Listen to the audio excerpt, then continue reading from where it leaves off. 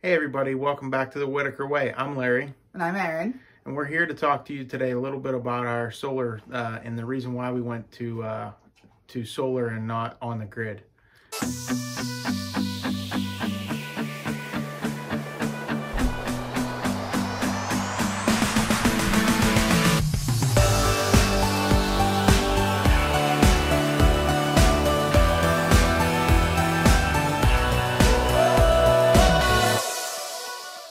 So back in, was it 2019, we purchased our property, and it was a small off-grid cabin, had propane lights, no water source, and we purchased this property.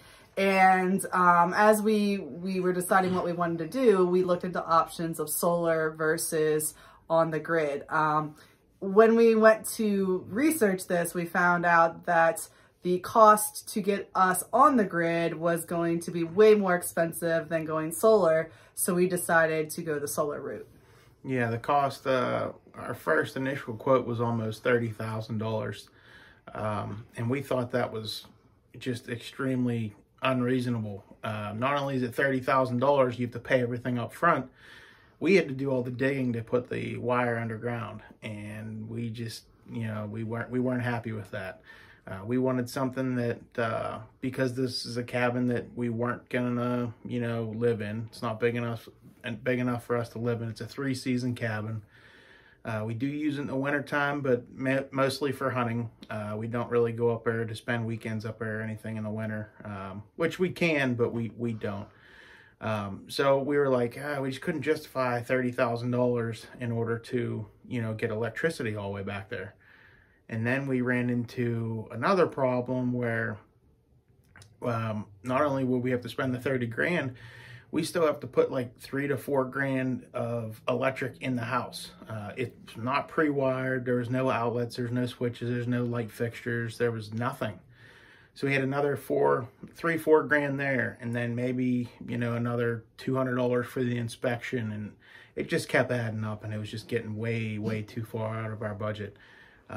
And then we were able to talk to them, and they came up with a different route for us, and it was like 11 grand. And still, we're like 11 grand for something that, we're eventually going to be building on our property out in the hayfield. And, we're going to be building a forever home out there, probably 8-10 years down the line. But that's going to be something we retire into. And we didn't want to spend all that money and, find out it's not going to do us any good later in the time, later, coming down the line, years and years away. So we went solar. We went with a cabin kit from Renogy. It's a 1200 watt kit. It's 4 panels, 300 watts a piece. And we built a solar stanchion. My dad came up, Erin's father came up, and we dug holes and faced it to the south. And we had to put it a good ways off the tree line though, because the way our property sits, the tree line is south, so we had to put it, about 200 feet? 280 feet from our cabin. So it was a lot of trenching. We have a great story when we went to trench. Yeah, I got this trencher from a local place around, and it was on a tracked machine. And as soon as we started trenching, we knew we were going to have problems because we were hitting a good bit of rocks. And I was up there trenching. It was during bear season. I figured, okay, it's pouring down rain. I might as well do something productive.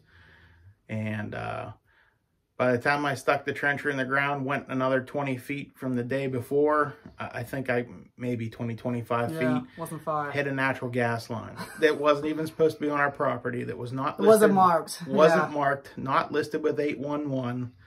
Nobody knew this gas line went through our property. They called us back and said, hey, we sent out the tickets. We did this, this, and this. We did everything the way we're supposed to do it. And then, boom, I hit this gas line. And, of course, it was in operation. It was a 2-inch gas line, blowing gas everywhere. Anyways, long story short, we had to get guys out of their tree stands to come fix and repair the line because we didn't want gas, blowing everywhere. But, so, yeah, we used that trencher, got all the way to the cabin. eventually after all that Yeah, happened. well, and I think the first time, didn't the line blow? The fire department came and all that. And we did blow hydraulic line on the trencher. So literally every time we used that trencher, it was something. But we think it was lack of maintenance on behalf of the rental place. Anyways, so we went through all that. We put, I believe it was 1.5 or maybe 1 inch conduit pipe in the ground with 4-gauge wire running all the way out there. So we have it's very minimal amperage drop. I think it's like, oh man, it's a really low percentage. And Renogy told us they wanted less than 3%. I want to say we're not even 1% amperage drop between our panels and our charge controller, which is great.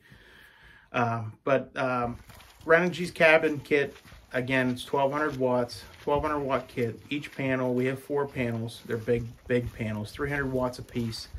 It came with a Midnight Solar combiner box. So that's directly underneath the panels, and that's where your 2 breakers.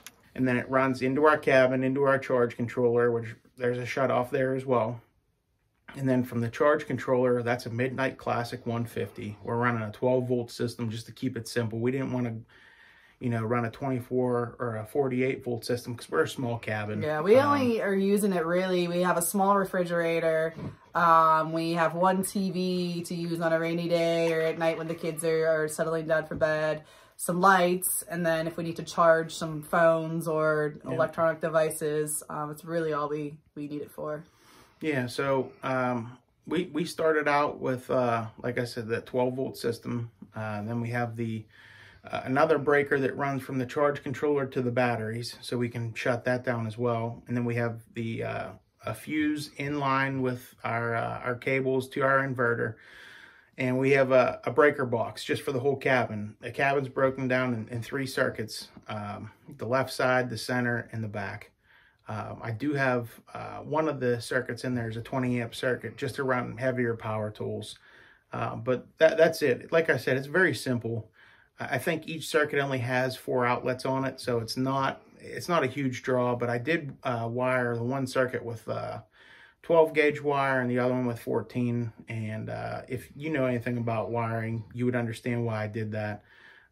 But if not, no big deal. I'm not an electrician. I do know a good bit about it, but I'm not certified in any way, so that's why I'm not going to go in detail why certain things should be certain ways. But yeah, I pretty much did it all myself. I did it when it was colder out because I was climbing under a cabin where there's chipmunks and squirrels living and all kind of stuff. I used a BX wire, which is a wire wrapped in an aluminum sheeting. So it kind of keeps the animals out of there so they're not biting into anything. And I wired all that to myself. My dad helped me out a little bit. I think Aaron's dad helped me out a little bit with that. And it took a long time. I remember, you know, cutting through walls and pulling out insulation and just running the wire through the walls was, oh my God, pain in the butt. But it is what it is. It's done now. Everything seems to be working great. We did just replace our batteries though. That's the one thing that I think if we were to do it from start again, we would have started out with the lithium-ion batteries. But I think in the last 2 years, lithium batteries have really come a long way compared to what we knew about it whenever we, you know, initially made the investment. But what was nice about our investment when we made this to go solar, since it's technically a second home to us, we were able to get some kind of subsidy or the tax rebate program was still at 30% then. So we were able to get a lot of that money back during our tax rebate, which was nice. Yeah, I want to say our whole system was just a drop in the bucket compared to the 30 grand that we were thinking about paying. And then on top of that, we would have had to pay every month for the service. Yeah. So we don't pay anything right now, so, right? It's free. that's the nice part. The one thing I didn't talk about was our inverter. Our last video that we put out, I wanted to talk a little bit about this too, is 3,000 watt Renogy inverter. It's a 6,000 watt peak for 30 seconds and 3,000 running watts, which is kind of overkill for our cabin, but we wanted something a little bit bigger because I'm always messing with stuff. I'm always running, you know, angle grinders, or I have other power tools that we're always, you know, working with around the property. And I didn't want to be running a generator all the time, especially during daylight hours. You know, just with all that sun coming in, I'd rather just use the inverter. And the inverter is also a charger. We have it hooked up to a 110 receptacle, and we can run that off of our generator if the power does dip below what I would call the safe mark. You don't want to run batteries all the way down, like our AGM batteries. You don't want to go below 50% charge. And the reason being is it can literally, you know, not terminate the life, but make the life of those batteries less and less. So we always like to run those down to no more than like 60%. But what happened with our batteries, which we're not 100% sure. I did test our refrigerator. I think somebody left our refrigerator cracked, and the refrigerator just ran around the clock and just killed those batteries. And we're not there all the time, right? This is our second home, our vacation. So we think something happened and it just drained the battery, and we don't get full sun. We're in Western Pennsylvania, so it's not sunny every day here either. So it may not have been sunny on top of something happened to the refrigerator, and we just think the combination of things may have caused those batteries to die out a little earlier than we had hoped for. We put that on our checklist. Even though we have lithiums now, we put that on our checklist every time before we leave camp and the refrigerator's on, the 3 seasons that it's normally on, check the refrigerator, make sure it's shut. But other than that, with our refrigerator, actually, I did put it on a timer. So it does time out 4 hours during the night, and then it restarts in the morning whenever the sunlight comes out. So yeah, that's I think that's all I have to talk about. I talked about the panels. I talked about the combiner box. Talked about the charge controller, the circuit box, the inverter, the batteries. Yeah, and like Larry said, we installed everything ourselves. The wiring, putting up the solar panels, creating the stand that the panels stand on. So everything we did ourselves. And hopefully Aaron will put some pictures in here as well of a few things that we put together ourselves, because it really did save us a lot of money doing it that way as well. Because I'd imagine if you had to do all this wiring and have somebody come in and do it, it would have been thousands. And by the way, there's a couple videos I watched. We did put ground rods in as well. There's some people that don't use ground rods for whatever reason. I'd hate to see what happens if something does get hit and, you know, it takes a ground straight into your house and, you know, blows your batteries out, your charge controller, or starts a fire. Please ground your equipment the proper way. So I think that's it. I think we've hit everything. So if you have any questions or comments about what we did with our solar system, feel free to leave a comment and answer them the best we can. And again, Renogy has been great to work with. I've called them many times just for simple questions. Even when I was putting stuff together, they were pretty nice to work with. Midnight Solar, I've literally called them, and whenever they're answering calls, their calls go to a guy's cell phone, and he answers right away. You could tell he was in his car or his truck or whatever, he working on machinery. I don't know, but this guy was very intelligent. Like, he knew right off the bat that, hey, you have to, like, we just changed our charge controller parameters.